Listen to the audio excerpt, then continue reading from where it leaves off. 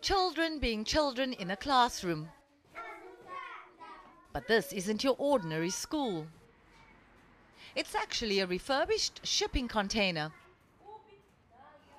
This container in Philippi has been fitted out with toys, blackboards and other tools these young ones need to kickstart their learning. Teachers say it's having a massive impact on the kids.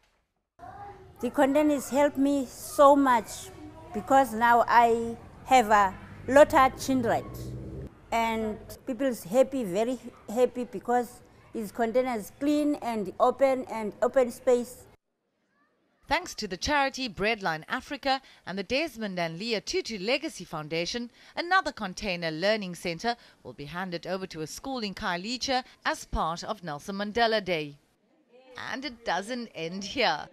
Breadline Africa plans to roll out 21 more of these early childhood development centres across South Africa to commemorate its 21st anniversary.